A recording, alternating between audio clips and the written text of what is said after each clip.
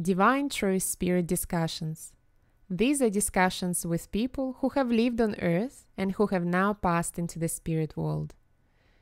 Jesus speaks to Alberto, a fourth sphere spirit, through an intermediary, Anto Klobucar. This discussion was held on the 6th of May 2014 in Wilkesdale, Queensland, Australia. Okay, welcome again to the Spirit Discussions videos that we've been doing lately. We'd like to welcome you and welcome Anto as well, who's going to be channeling again for us today. And hopefully we'll see who we speak with, but I think it's a man named Alberto who wants to come and talk with us today. Hopefully you've been enjoying the Spirit Discussions as we've been placing them on the internet, and we hope to have more of them over the coming months to place for you. But currently we're doing them once every fortnight or once every 3 or 4 weeks, just to get started. So thanks, Anto, for doing that with us today. Thank you. So let's get started with our discussion with Alberto. Okay. Senor, hello. Hello. I'd love to shake your hand. To do that, you'll have to overcloak Anto, and I don't think he'll let you do that at this stage. No, not at this point. Yeah. I'm just very excited to be here to talk to you. Yeah, thanks, Alberto. It's always lovely to have a chat with people we can't see. It's an interesting privilege for me as well. I can't say that I've actually done this before. Oh, okay. So how long have you been in the spirit world, Alberto? Quite a while. Yeah. At least 200 odd years. Yes. Yep. Yeah, I lived in quite a unique period for us. Yes. It was around the 1780s, you know, when Spain was occupying our area. Yes. Yeah. And when you say our area, what was your in Mexico? Area? Mexico. Yeah. Yep. Yeah. So there was it was very interesting for me. I had a lot of opportunities to do travel, and I learned the Spanish language, and I could pursue things. So I pursued things. It inspired me to learn, I guess. It gave me the opportunity to extend my experience out of the country. Right. So you finished up interacting with the world a bit more than you did before then. Yeah. And I ignited this passion to just keep looking and searching for more things. And I had the opportunity to go back home and then teach people. Yes. Yep. So in what area of Mexico did you live? In San Francisco, Yeah. It was called, I think it was different names for it at the time. At the time, yeah. Yep. And obviously things have changed a lot over the last 200 years. Considerably. Yes. I do keep an eye on what occurs. So you occasionally visit Earth still? I still visit Earth. Yeah. I don't spend as much time as I would like here. I've been quite busy in my endeavours. Yes. What have you been doing mostly in the spirit world? Oh, the spirit world. As you know, it's a platform for just to digest and learn. Exactly. Yeah, it's amazing how large the universe God created is, isn't it? That I wanted to talk to you about. Did you? I do agree. It is a very large universe. Who created it? That's something I have not determined for myself as yet. So you've been examining the universe itself, but not spending much time connecting to the potential of who might have created it? No. Yeah. Do you feel somebody created it at this stage, or do you feel that it sort of exists on its own? Well, it's strange you ask, because there was a fleeting moment where a concept did pop into my thought, and then all of a sudden I had this beautiful woman appear before me. Oh, okay. What was the concept that popped into your thoughts before the beautiful woman came? Exactly the very question you asked me. Oh, okay.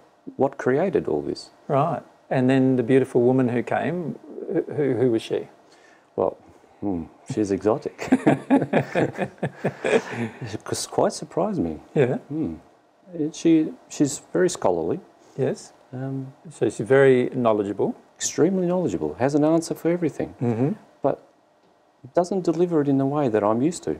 Yes. From others. Yes, in the sense that you're used to talking or engaging through speech mostly. Correct. Whereas I feel feelings coming from this woman, and they're new for you. Yeah, it's extremely new. Yeah, yeah. And how long has this woman been in the spirit world? Have you asked her? No, she invited me to come to speak to you. Yes. And she said that you would have all these answers. Right. And you'd be able to assist me, make it more comfortable in a way. And I thought, yeah, here's another journey to Earth, so why not? So you're used to experimenting now, so not much danger in coming and speaking with someone on Earth. No. But, you know, I spoke with all my other colleagues, and, Yes. and they've been hearing reverberations around the place, and there's a lot of talk of, there's new information coming about. And I wanted to find out where the source of this information was coming from. And a multitude of things occurred all simultaneously. So where was the source of the information? Well, apparently I'm talking to you about the source. But there's something quite strange, and I don't understand. They said that you are also talking in the spirit world. Correct. And it intrigues me. How is it possible that a person could be in multiple locations at once? There are many things. Yes. Yeah. You know. You've had a recollection of your sleep state when you were on Earth? Yes, I had. So you had a recollection of your body that you had on Earth, and then when you went to sleep every night, you had some experiences in the sleep state while you're on Earth. Yes. So in that process, you learnt that we have a physical body and we also have a spiritual body. Yes. Yeah. Yes. And now you've engaged your spiritual body fully. So Yes. now you have a spiritual body, and you don't have your physical body anymore. That passed many years ago, obviously. What was it, in the early 1800s, was it? Early 1800s, yes. So you know that the concept on Earth about who we are is very, very different to the concept on Earth that you now have about who you are. Yes, and it's fascinating. And I'm so excited, ecstatic, the fact that I continue. Life continues. Life continues, yeah. What did you feel on Earth? Did you feel that life continued before you passed? No, I had a fear of death. Of death, and that would be the end of it. And I don't have enough time to learn and to experience life. And then how long was it after you passed that you realised that you had passed? Did you realise it instantly? Probably, not necessarily.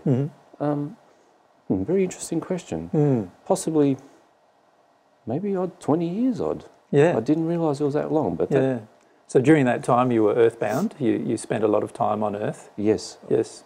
And then after a while you realised that something was wrong, obviously. Yeah, something was not right. People not engaging with me. You would talk to people and they wouldn't talk back. I'm trying to teach the students and they're not listening. Yeah, that's a problem. It is funny.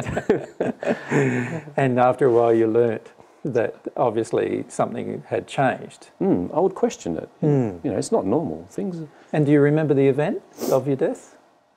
I died of natural causes. Right. Yeah. So. I wasn't a very old man, but I enjoyed a drink or two, and as you could feel, my liver gave out on me. So. Right, and that sort of come up on you quite fast. Yes, and so it was a bit of a shock that you passed in that regard. Yes, and I was quite anxious during that whole period. And so, you know, after the 20 years, and you started to realise that you had passed. You started to ask other people questions about where you were now and all those kind of things? I instantly moved. I journeyed through and I had someone with me. Yep. And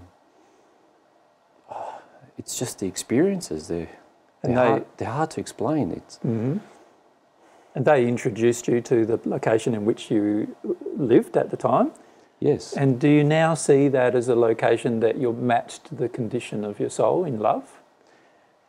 When I moved originally into the spirit world, yes, it matched exactly where I was. Yes, and that was another hard experience, lesson to learn. Yeah, and it took some time as well. Yeah, but having said that, I enjoyed the experience. Yes, because now you had a reflection of what was going on, and I realised everything is something that you need to ignite within yourself to learn. Correct.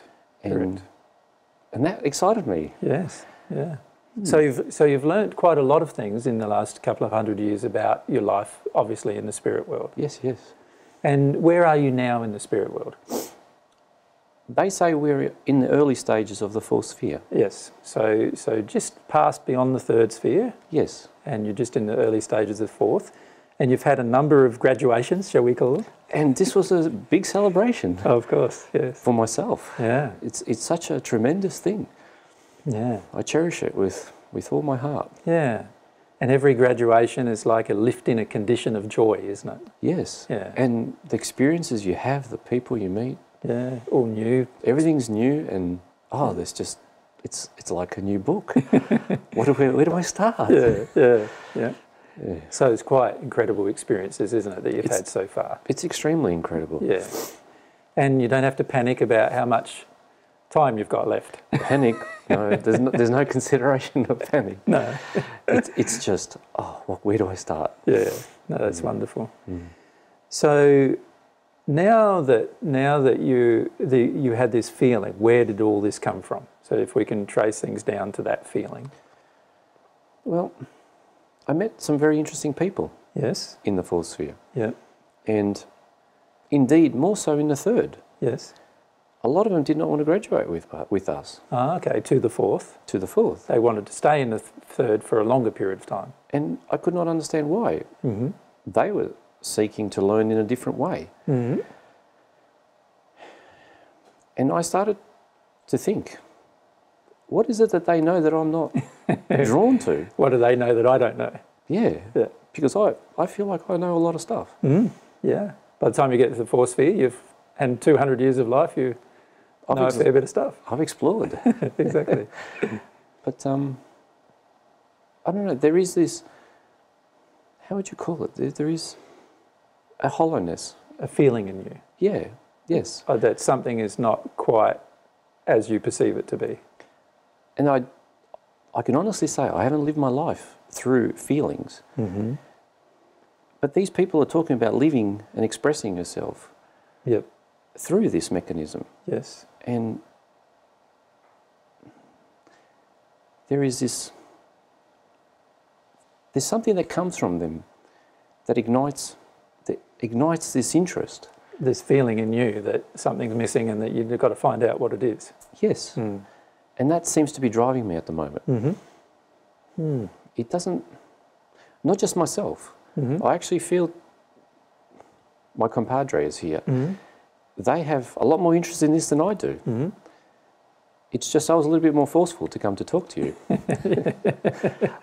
Well, also you have a fair bit of desire, don't you? So that's good. Yes, and I don't want to be left behind. I want to...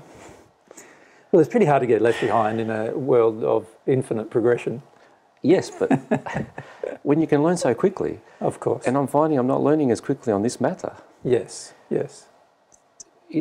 So begs the question. Can I help you with a few of these issues that you've raised? Oh, certainly. Yep. I mean, I haven't even had the opportunity to ask anything about yourself. That's okay. No, I'm okay. And I feel quite...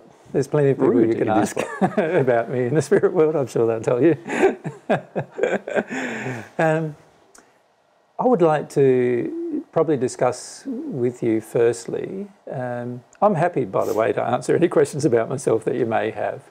But one of the first questions you asked, which was an important question really for your own understanding, and that is, how can it be that on one hand I'm here on earth and then on another hand I'm also teaching in the spirit world, and sometimes those things are happening concurrently? Yes. Whereas what you've observed is that if a person is not on earth but in the spirit world in their sleep state, they have to be in the spirit world in their sleep state in order to teach, and then once their body on earth wakes up, they have to come back to earth. And how is it, could you add further to that? Mm-hmm. How is it possible you can actually be on earth? Like, I cannot be here. Correct. And you know that I've lived here before. Yes. Yes. This beautiful lady has showed me these things. Yes. So she showed you the life I had before. Well, I inquired about who you are. Mm-hmm.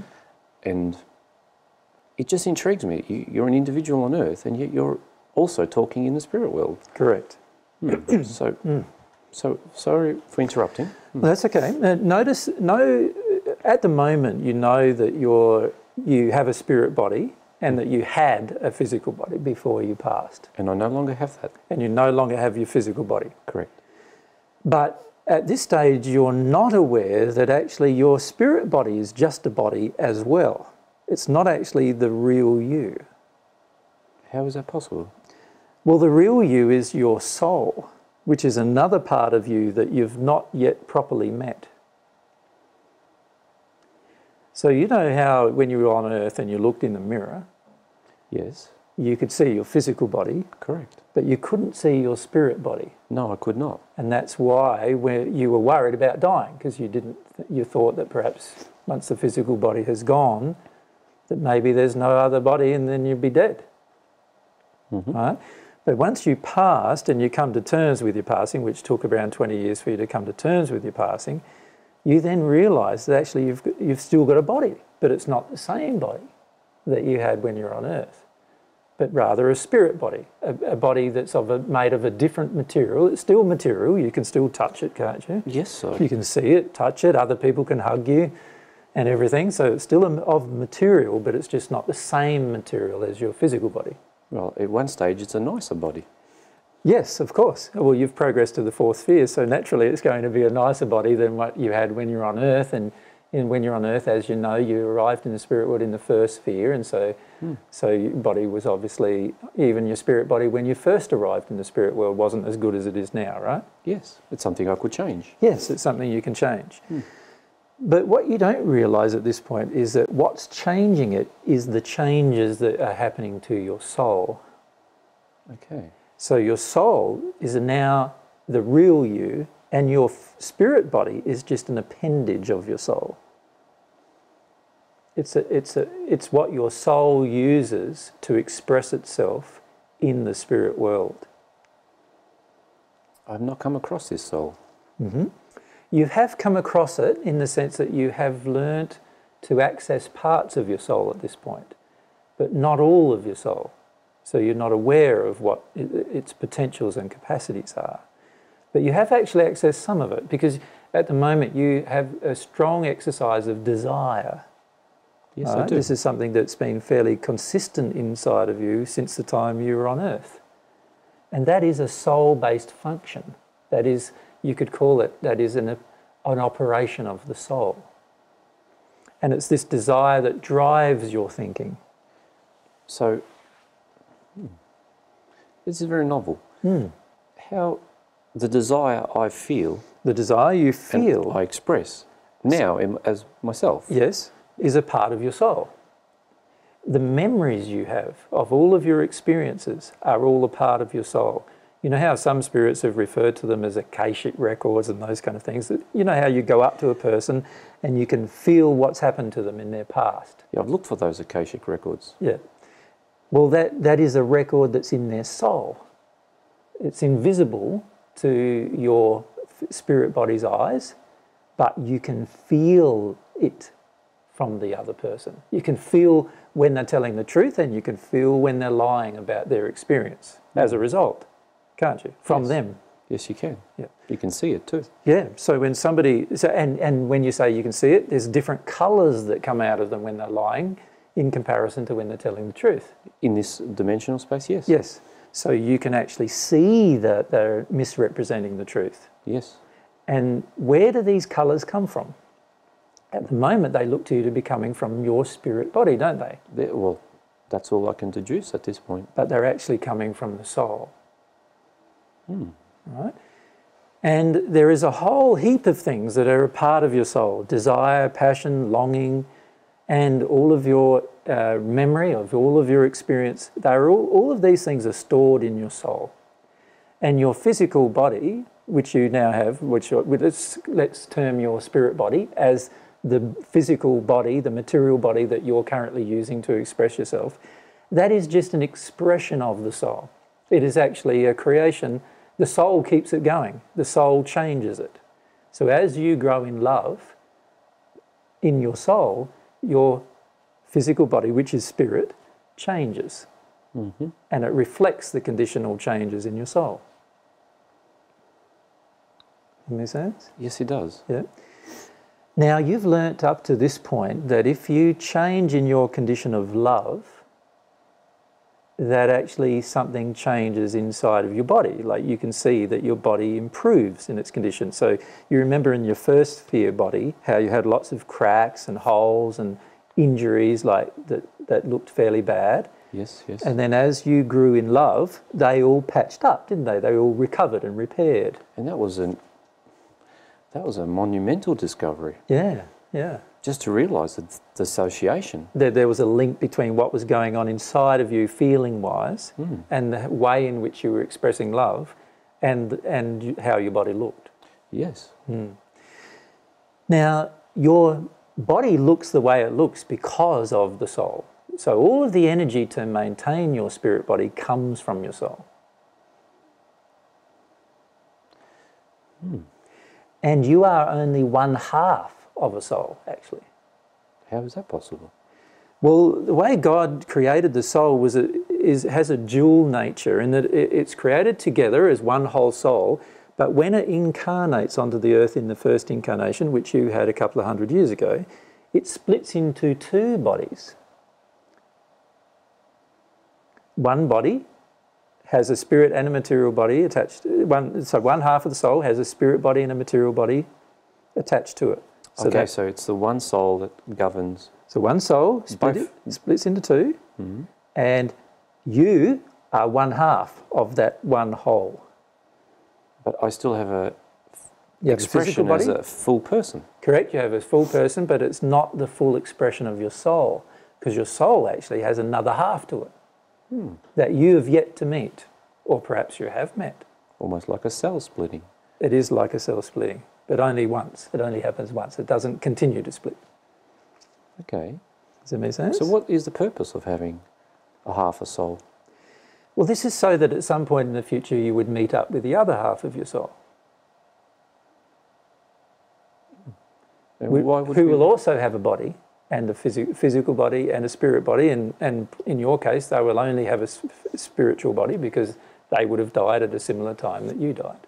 So if I draw an analogy, if I die in the spirit body, do I merge into my soul with this other half? Well, we need to even ask the question, do we need to die in our spirit body to merge our soul? Because our soul is really, in a lot of ways, independent of our bodies.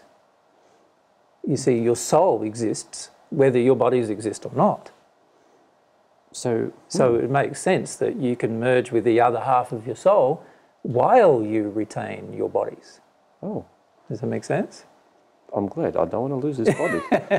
Well, after a while you won't be so attached to the body you have, because you'll realise that you'll be able to create many bodies if you wished to. So this soul that you speak of, or half a soul, which you are, is that also an expression of this form, another form as a person? Yes, the two bodies though, the physical body and the spirit body, as you know, are created through the process of conception on earth. Yes. But the soul isn't created through the process of conception. The soul is created by somebody or something else. And I won't say that it's God at this point because you haven't resolved that question. That's part of what I wanted to discuss with you. But somebody or something else created the soul. And have you ever observed the incarnation of a soul into Yes, I've studied many things. Yep. And that's why I understand that's why you're unique. Because you actually are on earth, as well as in the spirit world. Yeah. Whereas a lot of people are only on earth. Correct. Despite what they say. Despite what they think, yes. So there's a lot of people who think they're in both places, but no, they're not. Yes. They just need a mirror. Yeah, they have a sleep state, obviously. When their physical body goes to sleep on earth, then they can spend some time in the spirit world. But if their physical body is awake on earth, then they can't spend any time in the spirit world. And I do spend time with people like that. Yes, of course, as we all do. Yeah. But the real issue then becomes, well, how? So we've introduced this concept to you of soul mates, if you like, the other half of your soul. Okay. And have you heard of that concept before, soulmate? Yes, that's one of those terms. That's one of those terms that you've heard before but not fully investigated. I don't know why I wasn't attracted to the term, but it has been used by a lot of people, and they don't understand what it means either. No, that's right. So how can you follow someone who doesn't know what they're teaching. I agree. Yeah, it's pointless to follow someone who doesn't know what they're teaching. You want to follow someone who does, no? And had the personal experience. As you're aware, you can investigate many things quite rapidly. Of course. And so you can see when they don't know anything they're talking about. yeah, I've reached the conclusion of that quite instantly. Yes, yeah. But there are some people I can introduce you to who are with their actual other halves of their soul, and you'll be able to ask them questions about that. And they will be in their spirit body. They'll be in their spirit body, not on earth. They'll be in their spirit body. But how do I know that they will be a soul union? Well, this is where you need to experiment a little and see what they're like. What you want to do is examine one half and the person who's claiming to be the other half and see what you see. Allow yourself to go through the experiments of what do you observe, right? I'd like to do that. Yeah. And for many of people, there are people who claim to be soulmates who are not, as you know.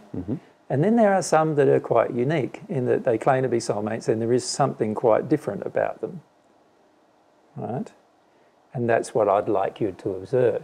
So that's an area of investigation you can follow. To what extent can I investigate this? Well, there's probably 2 or 3 ways you can investigate this. Firstly, you can investigate it through your own experience by observation. So in other words, you can ask people to come to you who they believe are soulmates, and you can examine them and see what's going on between those particular couples. Does that make sense? So that's one way of doing it. Yes. Another way of doing it is to get a couple who are soulmates who come from the celestial heavens. Have you heard of that location in the spirit world? Yes, I have not seen them though. Yeah, no, you wouldn't be able to see them yet because of your current condition. To get into the celestial heavens, you have to enter a relationship with God. And that's something that I'd like to discuss with you as a part of this discussion. But you could ask one of those to come who have met their soulmates, and you could ask them to see, ask them questions about their condition. The third thing you could do is you could meet your own soulmate and see what it feels like, because everyone has their own soulmate. But it's interesting, you haven't qualified the status of my soulmate. Well, I haven't, because I think you need to meet it to qualify the status of your soulmate. When you say status, what do you mean by status? Well, you introduced the other two as one's from the celestial kingdom, but you introduced this other person as just my soulmate. But they might be from the celestial kingdom. You don't know. You don't know where they would be, do you, at this point? No. They could be in the hells, or they could be in the celestial kingdom, and you wouldn't know either way, probably, at this point. I don't think it really matters, does it? Where they are? No, not in a way it doesn't. What matters more is that you meet the other half and that you start engaging the process of understanding each other and working through the issues that cause you to not understand each other. Okay. Does that make sense? Yes. So there's a potential that your soulmate's in a worse condition than yourself and you'll need to help her. Or there's the other potential that your soulmate's in a much better condition than yourself and she'll probably need to help you. I prefer that. You'd prefer that. Yeah, I can understand why you might prefer that sometimes.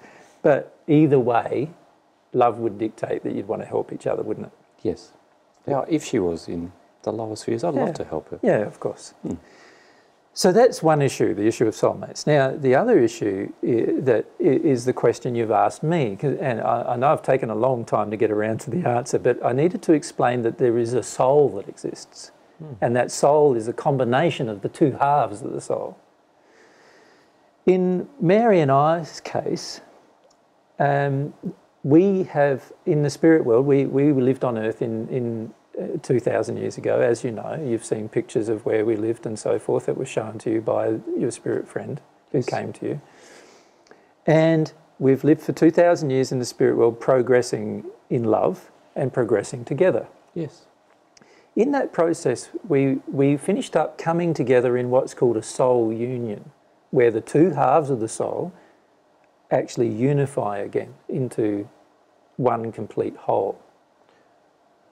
Oh. Does that make sense? So you have experienced this? Yes. Okay. Okay. So what's the colours you see coming out of me? You're a rainbow of things. But do you express yourself in different forms?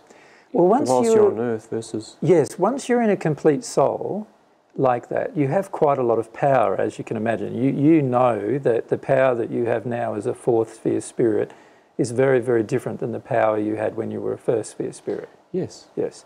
So obviously, when you become a 36th sphere spirit, which is the place of the soul union, oh wow, there must be quite a lot of power available to you at that point. Does that make sense? Yes, you mentioned the number 36. I just thought to myself, well, I have many more steps to make. Yes, but remember, all of them are enjoyable, yes. as they have been up to now, right? So once you reach that state and you're in that combined, unified state, you have the option of connecting to some bodies that people conceive on Earth, as well as materializing bodies anywhere in the spirit world. So that is the prerequisite? That's the prerequisite, yes. You can't do it before that state, but you can do it after that state. So what myself and Mary have done is we retained the spirit bodies we used to have, and in addition we've created more spirit bodies so that we can interact with more people at once in the spirit world. So this is how I can even be in the first, second, third, fourth, fifth, sixth spheres and all the other spheres, all at the same time talking about different things, because there's all these different bodies that we've created to do such things. Does that make sense? Yes. But in addition to that, we decided to connect on Earth to a newly conceived bodies, two bodies obviously, each newly conceived baby on Earth, if you like, before it's born, is conceived by having two bodies, and the soul envelops those bodies. Is that an automatic thing that occurred when you joined together? No, it's not the same as the first incarnation. In the first incarnation, it was an automatic thing, but in the second incarnation that we've engaged, it wasn't an automatic thing. It was a choice that we made. So we chose the bodies. So do you also choose to have a body in every single dimensional space? We do sometimes, yes. There are times when we materialise and dematerialise bodies in every dimensional space. Does that make sense? Yes. And we can do all of those things concurrently. And we can do that body whether it's female or male. I can just imagine myself with so many different me's. Yeah. Learning. Now, as you know, when you've got to the fourth dimension of the spirit world, you can think much more clearly and quickly than you used to be able to think when you were in the first dimension of the spirit world. What is your capacity? Well, you ask some of the spirits about that, about what the capacity is. Well, they say I don't understand, which I cannot. But it's at a speed that... So we can create, say, 100,000 bodies that then interact with all different areas in the spirit world, and they all interact at the speed at which the people we're interacting with interact. But we can assimilate all that information at the same time. Does that make sense? Now, if you can imagine whoever created us must be able to do this to an infinite degree. Must be able to actually have interactions, infinite amount of interactions. And you know that your capacity has grown from the first dimension to the third and to the fourth. I mean, this blows my mind. So that means that you have the capacity to grow infinitely, but there's only one condition where you have the capacity to grow infinitely. And what would that be? That would be by receiving God's love, by actually entering a relationship with God. You know how you've been progressing up to now? You've been progressing by experimentation. Yeah, and others teaching me. And working through issues of love. So you now are in a lot more loving state than you used to be. Yes. Yep. But you know that the people who have been teaching you, they've told you there was a limit to where they've been able to progress. And I wasn't concerned about that limit. Yeah. Because I just wanted to progress. Of course, but what is the limit? The limit would be that I'd be achieving the natural state. The perfect natural state, yes. Yes. And that state's achieved in the 6th sphere of the spirit world. Now, the question then becomes, how do we get from the 6th sphere of the spirit world to the 36th sphere of the spirit world? Well, it's an intriguing question. There has to be a progression beyond our natural state. Correct. Doesn't it? Yeah, it's logical. Yes, because our natural state is the 6th dimension. Then it means that if we're progressing the way you've been progressing up to now, then that would be the limitation of your progression, the 6th dimension. So I'd have to learn something exterior to myself. Correct. You're going to have to receive something exterior to yourself in order to have your soul to transform beyond the 6th dimension and into another dimension. Is that only available to those who reach the 6th state? No, it's available to anyone from any state. So you can be in the hells and begin this process. That's the beauty of this. God's offered this ability to progress using this other method to every single person. You refer to it as a person.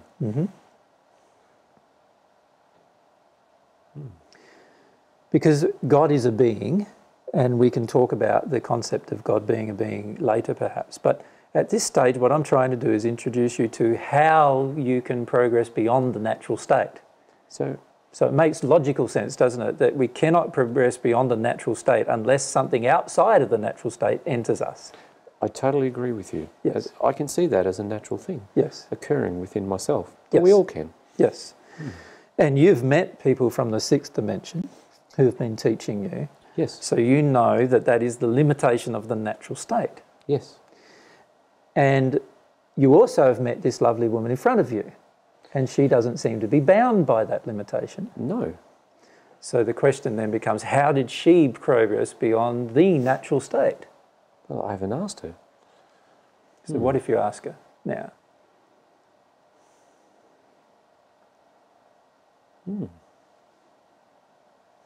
So what's she saying to you? She says she's an expression of the love that she's received from God. Correct. So she's had to receive love from God in order to progress beyond her natural state. That she so dearly desires. Correct. She had to demonstrate some kind of desire for it before it would enter her. I don't know, I'm touched by this. Well, this is your soul being touched now. Does that make sense? The possibility of this potential now is affecting you emotionally. And because it's affecting you emotionally, you begin to receive some of this love from God. But she changed at the same time. That's right. So you know how she... So why did she change at the same time? She showed me the expression of this as a real thing. Correct. But it's painful to me. Well, it's painful to you because there are certain emotions in you that you have not yet felt from your earth life. So the key for you now is allow yourself to be overwhelmed by those emotions, whatever they are. So one of the emotions is sadness, right? You don't understand why you're so sad. No, why would I be sad? Yeah, because you've never really had much sadness over the last 100 years. No, I'm ecstatic with joy. Yeah. So where is this sadness coming from? Yeah. Well, It's coming from inside of your soul. It's been there all the time since you left the earth life, but you've never felt it. and why would that occur?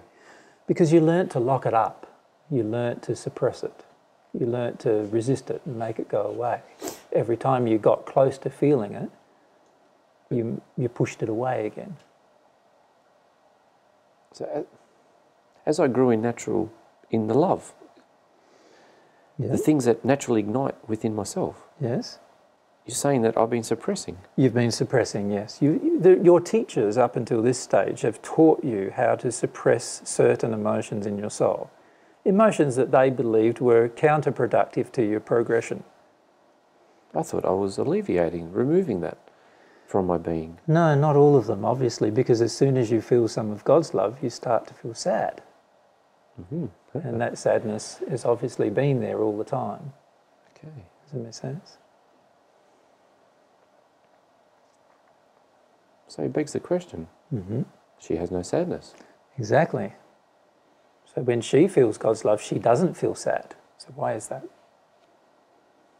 She's expressed all of it. Correct. She's experienced all of her sadness from her past, and so she does not need to experience any more. See, what happens when we're little, and particularly on earth, is we get suppressed from feeling sadness. We get shut down.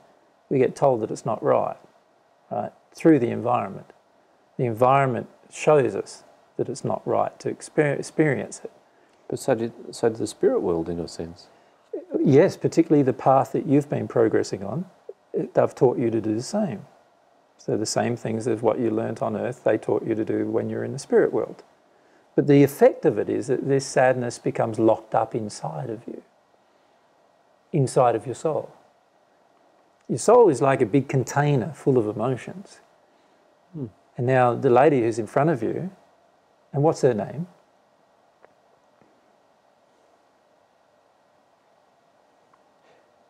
Erika. Erika. So Erika... Eric. Yeah, Eric. Erika. Yeah. Erika has felt all of her sad emotions. So they're no longer inside of her soul. Yes. She said she's cried. Cried a lot. She's cried extremely. Yeah. But she doesn't cry anymore, except if it's for joy. Other things. Like meeting me, she was crying. Yeah, because she was joyful about meeting you. Have you asked her why she was so happy to meet you?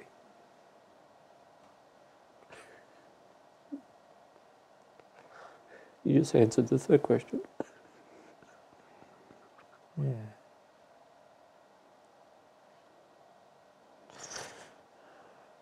I feel embarrassed. That's okay. You don't need to be embarrassed. Like I've done lots of crying. Everybody who's ever progressed this way has done lots of crying. You never need to feel embarrassed. That really struck me hard. So what is it that struck your heart? The love she has for me. Yeah, she has a lot of love for you, doesn't she? Yeah. Yeah. Yeah.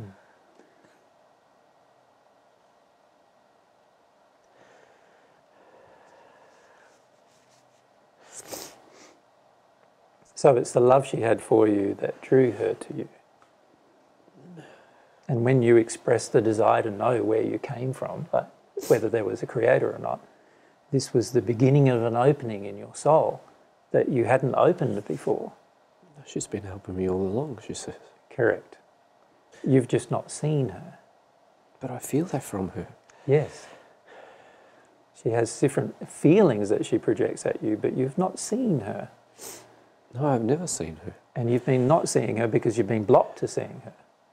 You didn't want to see her. There were certain feelings you didn't want to feel that you would have to feel in order to see her. How does that love do that? Well, that's the power of love, right? Particularly the power of God's love. It's interesting that the interaction, this is not the kind of interaction you've had with anyone else, is it? No, I've never felt anything like this. No. Ever. No. So all the other interactions have been, although they've been loving in nature, you've not felt the power of this kind of love. I've never been drawn to anyone like this. And not because I desired to. She's been drawing me. Yes. She's been drawing you through her feelings. But I am attracted to this. You're attracted to this or her? To her. It's hard to be... Because there's two things you're attracted to, isn't there now? Can you feel that? There's attracted to her, and there's also attracted to whatever this is going on. Yeah, I don't know what all this is going on. But she's reduced her brightness. Yes, so I can be this. I'm not so painful. So it's not so confronting being with her. It's very confronting, but I'm drawn to her. Because she's got a lot of emotion that you are shutting down inside of you, you see. And when you allow yourself to experience that emotion, you'll find it easier to be with her. But there's another part of it too, and that is that you'll need to experience some of God's love in order to be with her. Because she has some of God's love in her, as she's described. I mean, I can feel her love enter into me. Mm-hmm. But that's not God's love. No, it's not. That's her love for you, which is powerful enough, isn't it? Mm. It overwhelms you. But if she could change, in a way I feel drawn to that. Yes. So the question is, how did she progress beyond the natural love state, which was the sixth dimension, and into these other states? And she's told you, correctly so, that she's done that by receiving God's love and having a longing or a desire in her heart to receive God's love. And in the process, she's received God's love, and as a result, she's progressed beyond the natural state. So if I want this love that's coming from her, that won't get there. That won't let me get there. Correct. Because the love that comes from her is her love for you. And it's great to want it, if that's what you want. Yes, and if she wants to give it. I do want it. And you long for that love, that's fantastic that you want that. But that's not going to open you to get to her state. Because to get to her state requires that you receive also love from God. And to do that requires another opening in your soul. So at the moment you are open to her. Does that make sense? If it hurt so much to meet her, what would it feel like to meet God? Can you see it's going to perhaps be overwhelming emotionally? And the key is to have the courage to embrace that process. Does that make sense? I'm very apprehensive.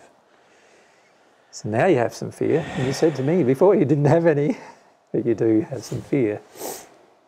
So what are you afraid of?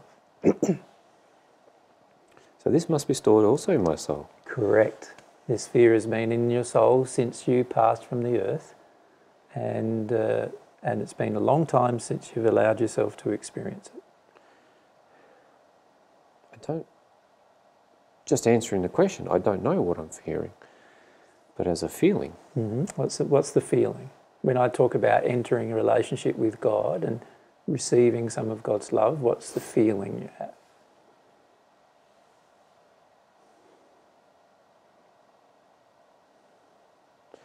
I'm troubled that it exists. So why does it trouble you that it exists? What issue do you have with it existing?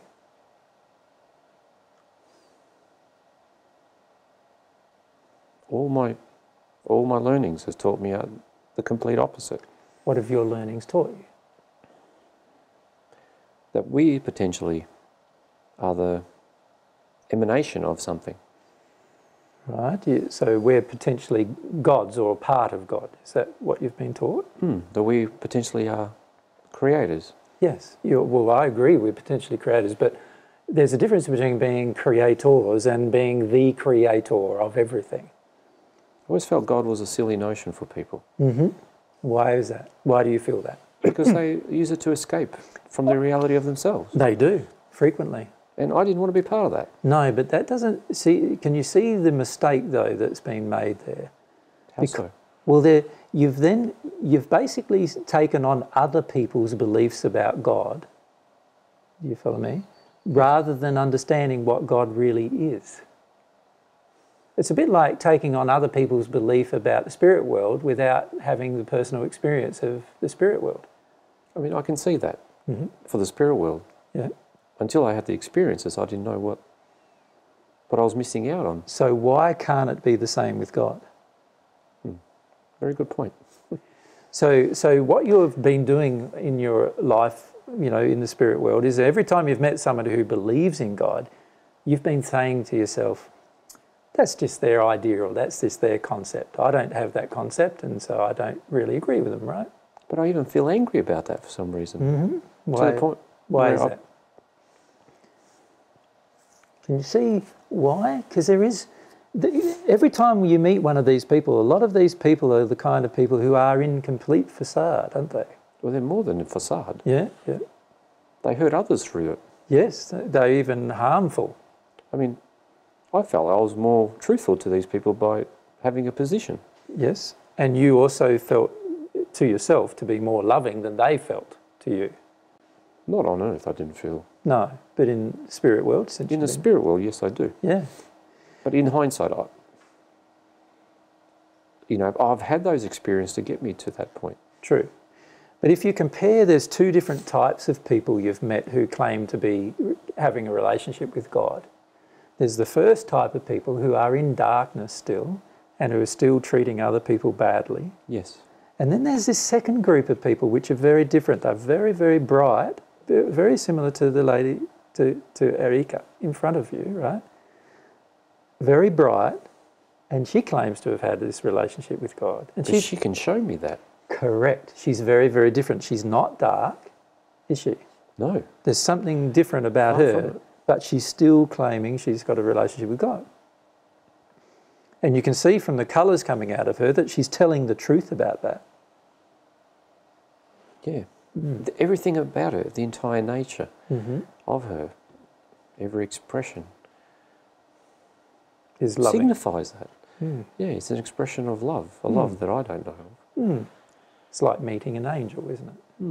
I mean, I have met other people on earth that I've,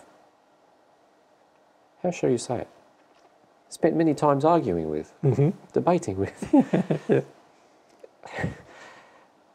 I find it amusing, and I don't know why. They philosophise. If that's a... They philosophise without knowing. Yes, and I've spent many endeavours with these people, attempting to demonstrate to them that they're wrong. That they're wrong. And they're doing much harm. Yeah, they are. They are. Whenever we philosophise without knowing, we are doing harm. And I find them more difficult and more hurtful than the other people who are simply living their lives. Living their lives who are without love. Because these philosophers are teaching other people. Yes, and there's so many of them. Yes. Yeah. So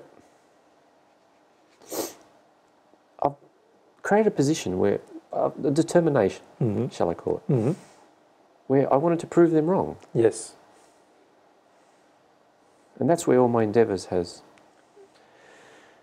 gone into. You spend a lot of time trying to reason with them. And every time they have up another point, I'll go and investigate that and come back to them to demonstrate that. And show them that it was wrong. Yes. Yeah. And I've reached a point where it's just pointless. Well, there's a lot of concepts in the spirit world, isn't there? A lot of ideas, and many of them are wrong. Many millions of them are wrong. And you'd have to be going back and forth, back and forth, back and forth, looking at all these millions of different concepts that end up being wrong. How can you ignore something that is so obvious? And I know you don't have the experiences, but... I don't have the experiences. You have the experiences. But these people don't have the experiences to realise what I've felt and learnt to accept. And correct. And they don't want to make a decision. To have the experience. To have the experience. Correct. So how are they ever going to learn? So what drives them? And I've always been asking... Fear. Fear? How's that? The emotion of fear. See, whenever we're resistive to a new experience, we are really afraid. And particularly if that new experience is going to give us more truth and get us to be in a position of better condition of love, then it obviously means we must be afraid.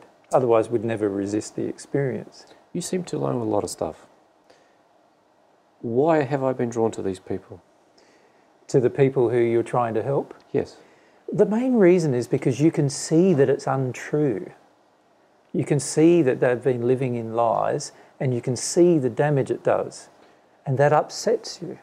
But I never associated myself with being upset. I've just been upset. Yes. But if you think about it, you have been upset about the lies and about the fact that they've been misrepresenting the truth and telling lies to other people on earth, and that it's caused damage. Yes, I have.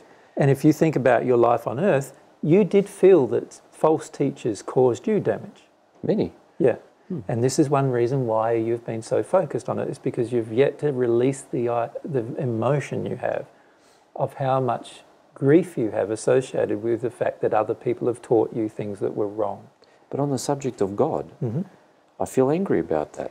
Well, a lot of times they involved God in teaching you things that were wrong. Especially religion. Especially religion, yes. And especially the Spanish religion, right, when it came to Mexico. And that's where I went. I went to Spain to learn this stuff. Mm-hmm. They've done many great things. They occupied our country. They did. Based on a lot of their so-called religious beliefs. Yes, but I wouldn't call them great things because it involved conquering and killing. And I can see that. And that was obviously out of harmony with love. So I went to the source to learn about that. Mm-hmm. And they had no true expression of God. No. They only had power as their expression, dominating people through fear. And I hated people who did those things in the name of God. Yes, they upset you. And then you've come to blame God for them.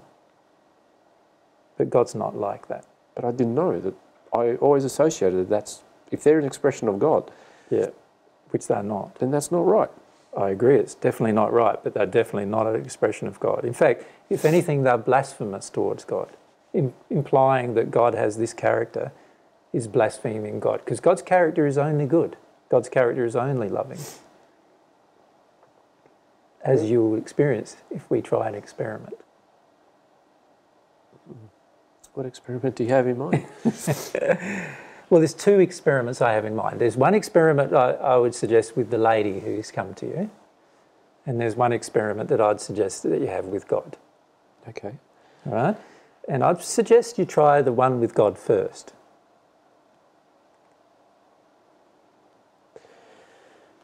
I'm very apprehensive. Yeah, because of the fear associated. Just let yourself feel your fear. Because remember, this is fear from your childhood experience or your experience of life on earth. Why does it make me shake so much? Because the Spanish, particularly during the 18th and 17th centuries, were very angry in the way they expressed any belief in God. And they became violent and oppressive. Is there a potential I could die doing this? No, no. But there is the fear that you have that you need to let yourself feel. You feel afraid that you're going to connect to their angry God. But their angry God doesn't exist. There's no such being. I've just been comforted by Erika. Yeah.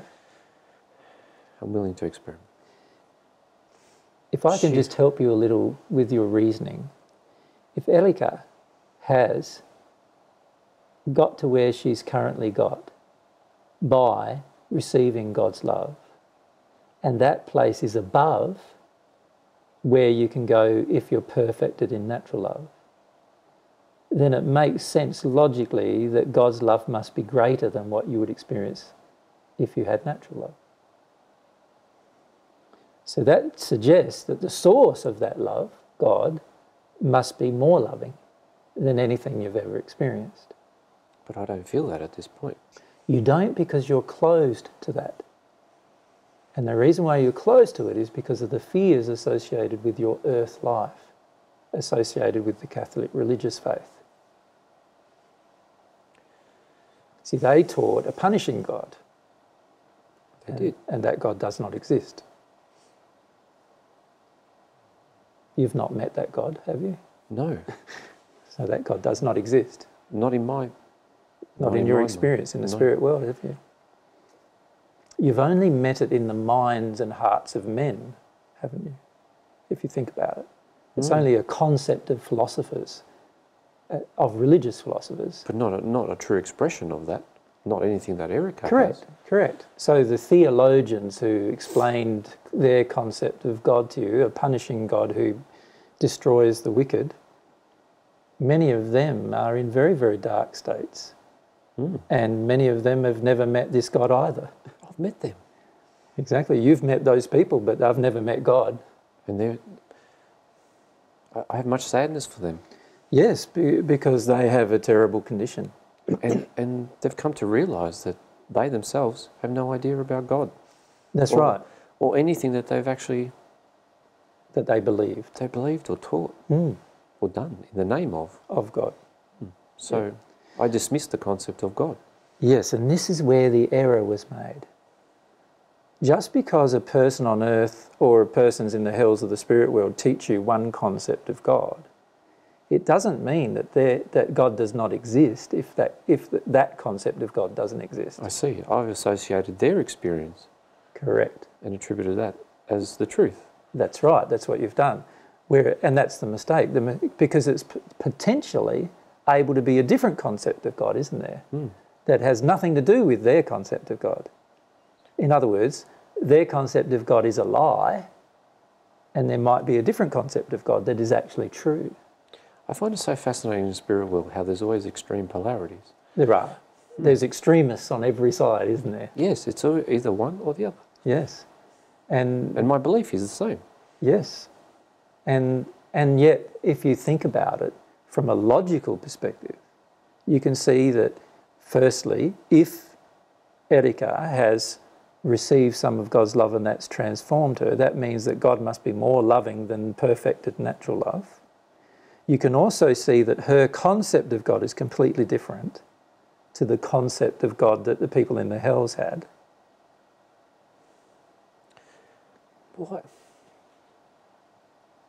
Why would people on earth develop a concept about God if they haven't experienced that which they teach? The main reason why is because they have lived with parents who were violent and punishing. And that made them openly disposed to the concept of God that is also openly punishing. But there's always an origin of everything. Yes, so, the emotions are the origin of everything, is what I'm suggesting. Right. When I have an emotion inside of me that my parents told me they loved me, and yet they violently harmed me, and then somebody introduces the concept of God to me, I will assume that if that person says God is loving, that means that God may potentially violently harm me. Because that's what happened when I was a child with my parents. You also know there's feelings, there's thoughts I have about you and the concept of God that troubles me. What's those troubles? Your name was used as an expression of God, that you are Himself. Yes, and it's quite obvious that I'm not God, right? Well, now I know that. Yeah. And that you simply have an expression of that. But I was challenged by Erika telling me this.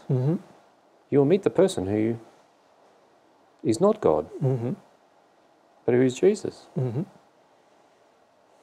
you're such a lovely fellow that I can see that you're not God. Exactly. I'm just a normal person, right? You're just a normal person. But people on earth don't know that. No.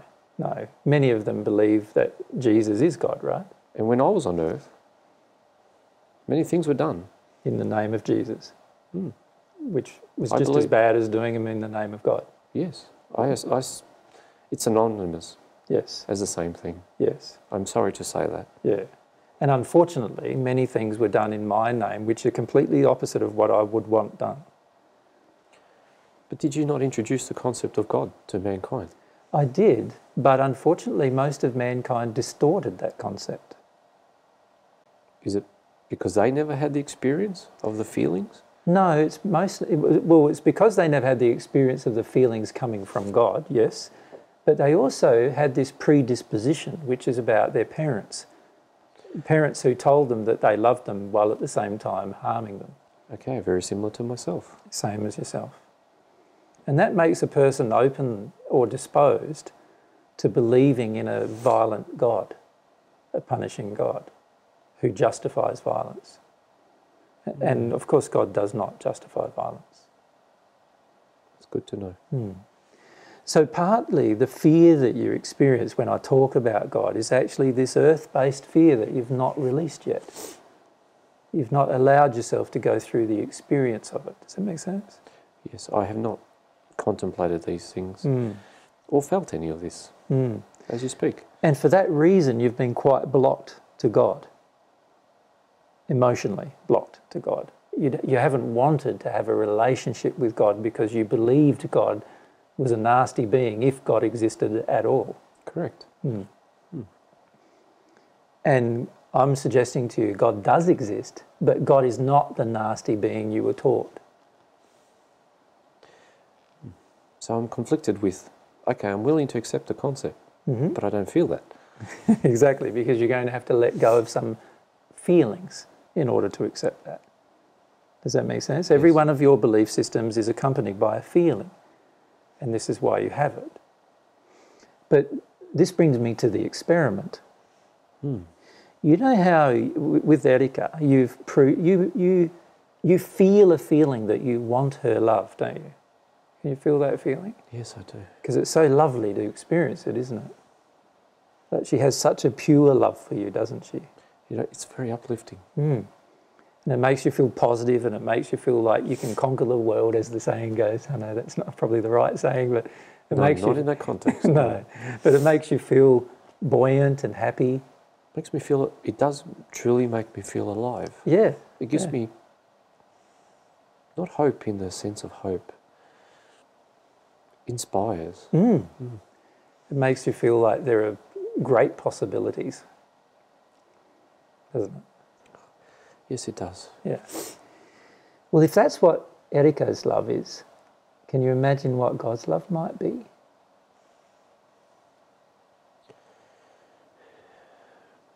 I can see how it'd be very overwhelming. And probably more of the feelings associated with that than you even receive from Erika, right? So it would be inspiring. It'd give all the meaning to life. Yes. Yeah. So what I would suggest is you have an experiment. This is the experiment that I was going to suggest to you, the first experiment. And that was that longing that you feel for Erika to love you, have the same longing towards God to love you. So if there is a God that's loving, and if that God exists, would that God give you that same kind of love? Can I ask, how do the others do it? Because not everyone here has Erika. Well, they have to connect to some kind of feeling of longing inside of them for God to love them. Does that make sense? Yes. So that means that they have to allow whatever feelings they have about God that are false, and remember all of the feelings associated with God being punishing or violent or brutal, they are all false beliefs. So they are all beliefs that somebody else taught them, but they're not the truth about God. Does that make sense? So we need to put them aside for a moment, and we need to allow ourselves to feel whatever we feel, and then just ask God, if God exists, and God has love for you individually, God has love for me, can I feel some of that love? And let yourself feel that longing as a feeling.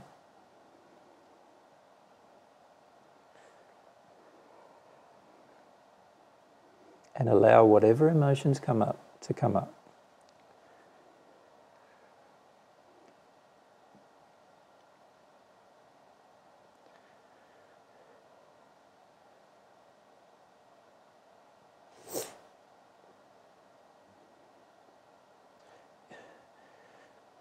This is truly amazing, but it causes so much things within me. Turmoil, isn't it? Extreme turmoil. Yeah. And it shuts me down. You stop it from happening. Does that make sense? And that's because you're getting overwhelmed, and you need to allow yourself to be overwhelmed. It's okay to be overwhelmed. Maybe once we've finished this conversation, if you just let yourself be overwhelmed by it. Does that make sense? The second experiment, so I'll leave that experiment with you because that's a private experiment. You really need to do that experiment for yourself. Does that make sense? Yes. And the second experiment is with Erika.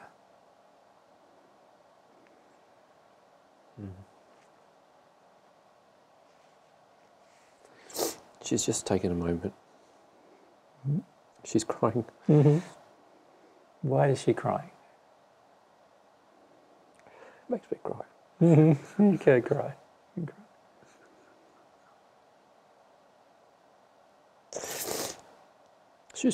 She's crying because she can see God's love into me and how beautiful it is. Yeah, isn't it wonderful? She's so joy. Yeah, she's so happy about that. Yeah. Not just myself, but for everyone. For others, yeah. She's concerned about others. Yeah. And it's the direct result of her actions as well. So She's demonstrating to me how God's love enters. And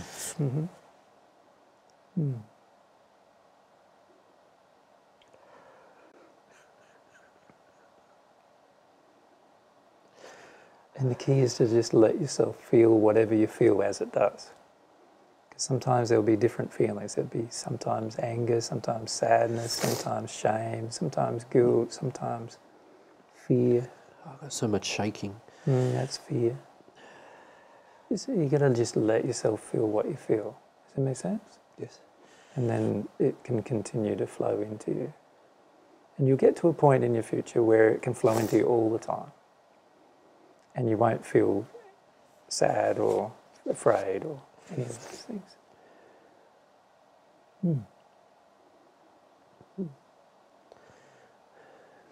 But there's a second experiment. These are nice experiments. Let me just have a cough. And I'll just...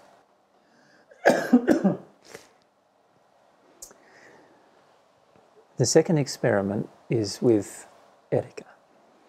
Or let's say it differently to that. It's towards the other half of you.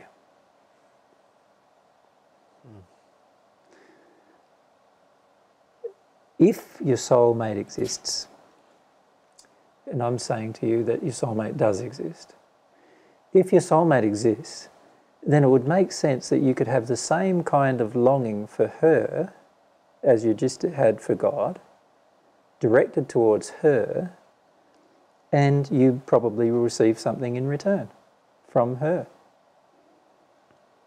Does that make sense? Yes. I like this one.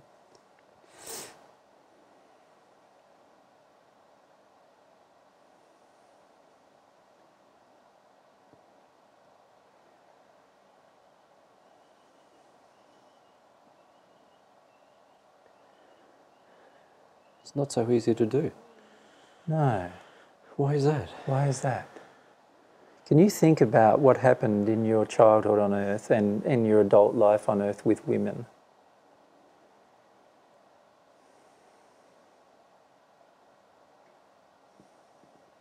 Women were not very nice. No.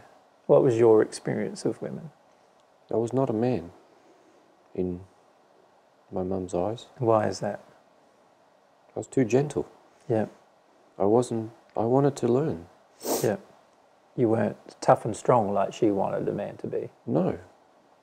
I couldn't protect anyone. Yeah. She was disappointed. She wanted a protector, a provider, but not a sensitive person. It was difficult times. Can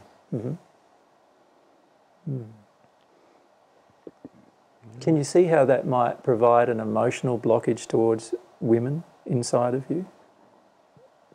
Yes, I just thought they were different. Well, you thought they were callous. Yes, very cold. Yeah. But is the lady Erika callous and cold? She's far from that. Yeah. So can you see you're probably going to have to feel some emotions about women being callous and cold? So more things that I have. That you didn't know were there. This is truly remarkable. So I need to find these feelings that are within me.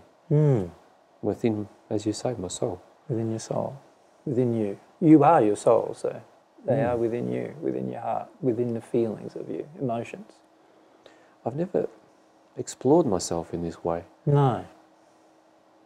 But God's going to encourage you to explore yourself in this way. God will. Yeah. Because the only way to connect to God like Erika has is to explore yourself in this way. So how did God teach Erika to become? Well, she had to use her will, and she had to have faith that if she used her will to receive God's love and allowed herself to feel any emotion that came up as a result, that she would continue to receive God's love. She definitely has faith. She now has more than faith, doesn't she? She has total conviction about God, right? Yes. But at the beginning it wasn't like that for her. No. She had a lot of beliefs about God too that she had to work through. She did. She did. Because she was taught similar things to yourself. But she had a different feeling towards God, nonetheless. She had a feeling of wanting love from God. Always. Which you've not had. You've had more of a feeling of anger towards God. So she had a concept inside of her that maybe God wasn't quite the same God that she was told God was. She said she felt something when she was very young. And she clung to that no matter what. She trusted that experience. Even though she was treated harshly. By religious people. Yes, especially men. But she still had a concept that God was different to that. And she had a concept of men that's different to how she feels. That's how she feels now. Yes. Because she had a concept of men, that men were just terrible, didn't she? She hated men, she says. And God's love's helped to change all that. But she had to be willing to go through the experience of those feelings. Okay. So I need to learn to do that as well. So when you longed for the other half of yourself, where did you get that from? What did you notice the colour coming into you? It was a demand. So it wasn't a longing. It wasn't like what comes from her. So what colour comes out of her? Really rich rosette type of colour. And there's warmth with it. And what colour comes out of you when you long for... Brown. Brown, yes. So that can't be the same thing, right? No, it wasn't. And she didn't respond to that. No, of course not. Yeah. Whoever is your soulmate's not going to respond to that, right? No. For your soulmate to respond, there's going to have to be a feeling the same kind of rosette colour coming out of you. Does that make sense? But I can't create that. Well, you can create it, but only by letting go of all the demands and all the expectations and all of the concepts about women that you have. There's also... yes, I understand. Remember, your soul is like a container of all of these emotions, and unless you let go of some of these emotions, that's what's going to come out of you. So there are many feelings I have. To work your way through.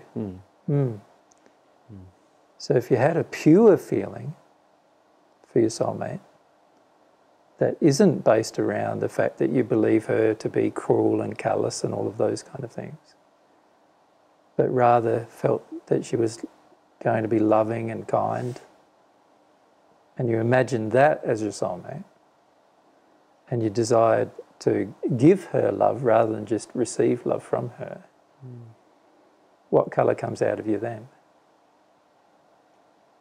A few little colours come out. And where do they go? Very light bluish, orange. Yeah. Some changes in the colours, right? Yeah. And where do they go? Towards where?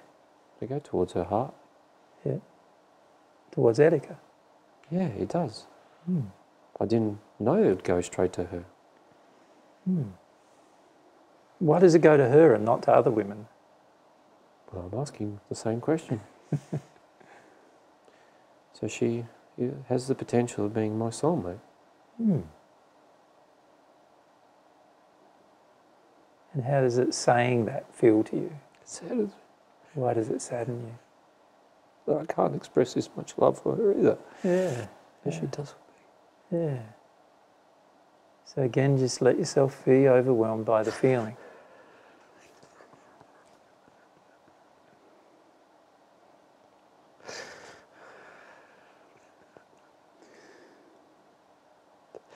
So at the beginning of our conversation, you asked me why people wanted to stay in the third sphere rather than go to the fourth. You remember that question? I do indeed. And that's because in the third sphere is where you learn a lot about God and a lot about the soul, about the emotions. Does that make sense? But in the fourth sphere, you don't learn that much about the emotions in comparison to the third sphere. But how did I skip that? Well, because you were progressing intellectually and you were forcing yourself to love. And what they're trying to do is to release the reasons why they don't love, rather than forcing themselves to love. And they've also focused on receiving God's love. And you didn't want to do that. No. And they're the two reasons why they stayed in the third. I feel myself drawn to go back to speak to him. Yeah, yeah. Yeah. Well, I feel you've got a lot of feelings to go through now, huh? I have been crying as I'm talking to you. Yes, It's very hard to concentrate. It's very hard to concentrate. It's better off to feel the feelings rather than having to concentrate talking to me. You fascinate me with everything you say. But as you say, there's more things, more feelings keep coming up. Yeah. So what I'm going to suggest is that you allow yourself to have private time now to feel these feelings. Thank you. Does that make sense? Yes. To go through these feelings. And hopefully I've answered enough of your questions to encourage you to keep examining things on the same path. Most of my friends have gone. Yeah, why have they gone? They're all crying. They're gone. They're doing Yeah, their that's own right. thing. They're doing their own thing. That's wonderful, isn't it? All these other people appeared. Yes. And those are all people who can help each one of you Yes. to keep progressing on this path. This path, remember, goes beyond the path of natural love, Beyond what I could potentially beyond what be. you could have been. And now you can potentially be much, much greater as a result. Those two loves are so different to the love I've ever felt. Exactly, they are. Thank you for introducing this to me. Yeah, my pleasure. One's the love of God, which is the most important love you can ever experience. And the next one is the love of your soulmate, which is the next most important love you can ever experience. With all my heart, whatever colour and feeling comes out of me. That's right. And if the feeling is dark or it's grey or black or brown or, you know, those kind of colours, then you know that it's tainted with a feeling of some kind that's not the same as her pure feeling. Yep. And then you can ask her, what's that feeling? And she can say, oh, that's demand, or that's expectation, or that's anger, or that's fear, and she can tell you what it's about.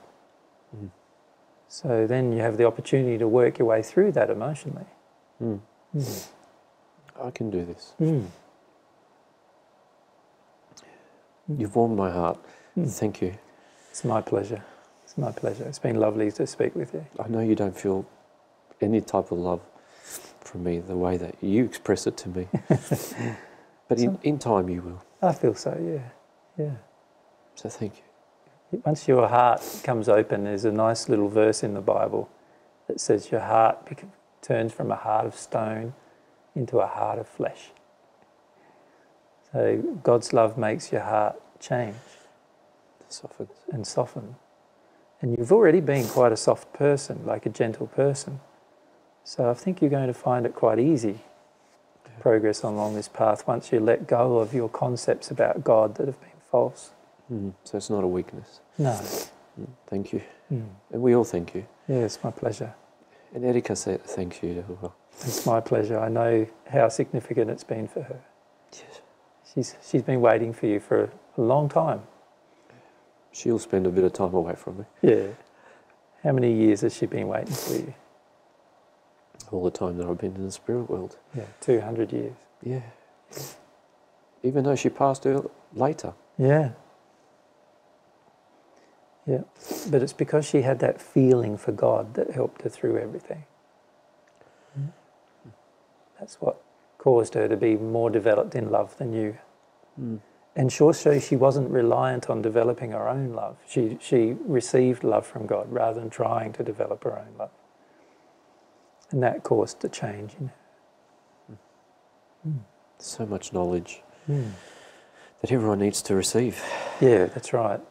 And that's one reason why Mary and I are back on earth again. What a gift. Thank you.